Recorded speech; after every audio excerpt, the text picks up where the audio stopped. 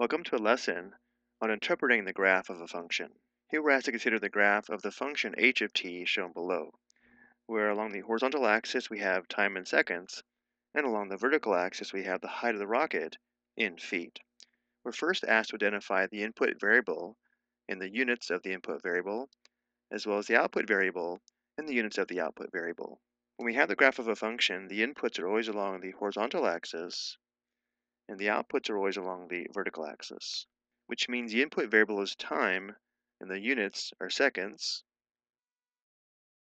and the output variable is height of the rocket and the units are feet. Now looking at part A, we're asked to interpret the meaning of the statement h of 5 equals 82. Well, given h of 5 equals 82, 5 is the input and 82 is the output. And therefore h of 5 equals 82 means after 5 seconds, the rocket is at a height of 82 feet or is 82 feet above the ground. Looking at this graphically, if we go to 5 seconds on the horizontal axis, which is here, and then go straight to the function, we'd be at this point here, which shows us after 5 seconds, the rocket is at a height of 82 feet, which means the ordered pair for this point would be 5, comma 82. So h of 5 equals 82 as an ordered pair would be 5, comma 82, and the meaning of h of 5 equals 82 means, again, after 5 seconds, the rocket is at a height of 82 feet.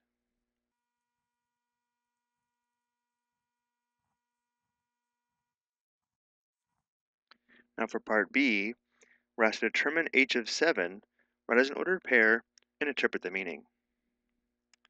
So to determine h of 7, we want to find the output when the input is 7. Let's go to the graph and determine this function value.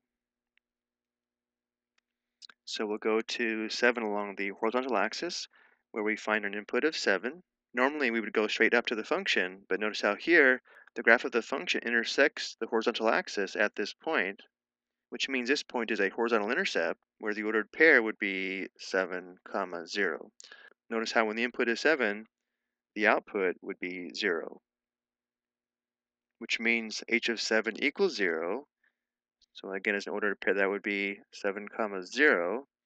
So this tells us that after 7 seconds, the rocket is at a height of 0 feet, meaning the rocket is on the ground. So we could say after 7 seconds, in this case, the rocket lands. So after 7 seconds, let's say the rocket lands.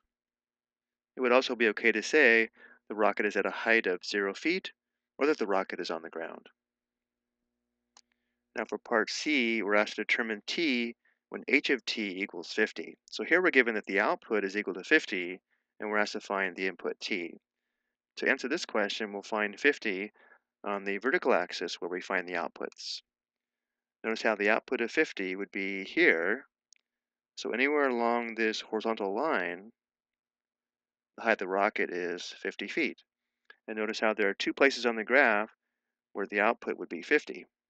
Here, when the input is 1 or 1 second, and here, where the input is 6 or 6 seconds. So the ordered pair for this point would be 1, comma 50. The ordered pair for this point would be 6, comma 50. So we can say that h of t equals 50 when t equals 1 or when t equals 6. So we'd have two ordered pairs. We'd have the ordered pair 1, comma 50 and 6, comma 50. Two ways to express the meaning of this would be the rocket is at a height of 50 feet after 1 second and after 6 seconds, or we can say after 1 second and after 6 seconds, the rocket is at a height of 50 feet. Let's go ahead and say after 1 second and 6 seconds, the rocket is at a height of 50 feet. For part D, we're asked to determine the maximum height of the rocket. So looking at the graph as well as the vertical axis, notice how the highest point on the graph is this point here, where the height is 100 feet. So that is the maximum height. Notice how that occurs after 3.5 seconds. So the ordered pair for this point here would be 3.5, comma 100. but our question is only asking for the maximum height, so we can say the maximum height of the rocket is 100 feet.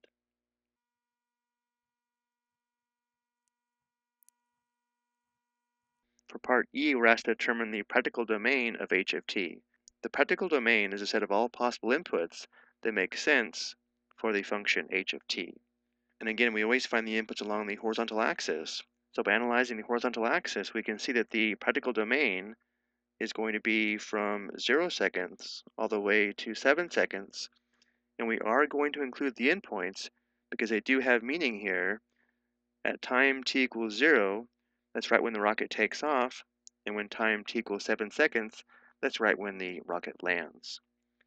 So we'll say the practical domain is going to be t is greater than or equal to 0 and less than or equal to 7.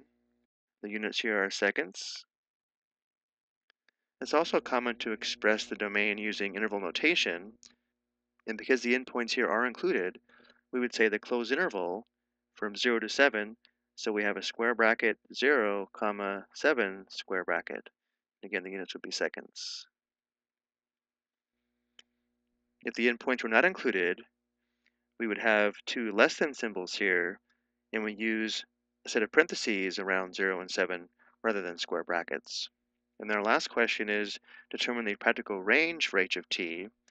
The practical range is the set of all possible outputs that make sense for h of t. So now looking at the vertical axis, which tells us the height of the rocket, notice how the practical range would be from 0 up to the maximum height of 100. And again, we are going to include the endpoints because a height of 0 makes sense, that's when the rocket is on the ground, and the output of 100 makes sense because we already determined that's the maximum height of the rocket. So the practical range would be h of t is greater than or equal to 0 and less than or equal to 100, and the units are feet. Or using interval notation, we'd have the closed interval from 0 to 100, and of course, again, the units are feet. I hope you found this helpful.